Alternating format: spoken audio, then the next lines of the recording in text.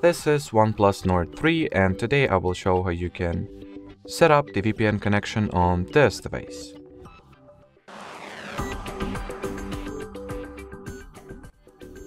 So first step is to launch the Play Store and install the free Turbo VPN application.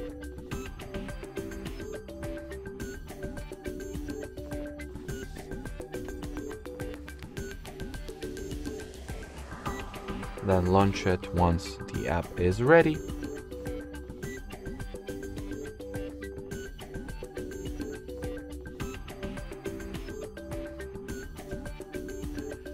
And finally, in order to establish the VPN connection, tap at the caret icon over there. Allow the Turbo VPN app to create VPN networks. And then, as you can see, the VPN was successfully connected to.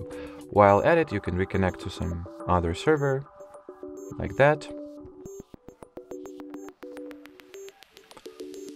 And in order to turn the VPN off, tap at this cross icon over there.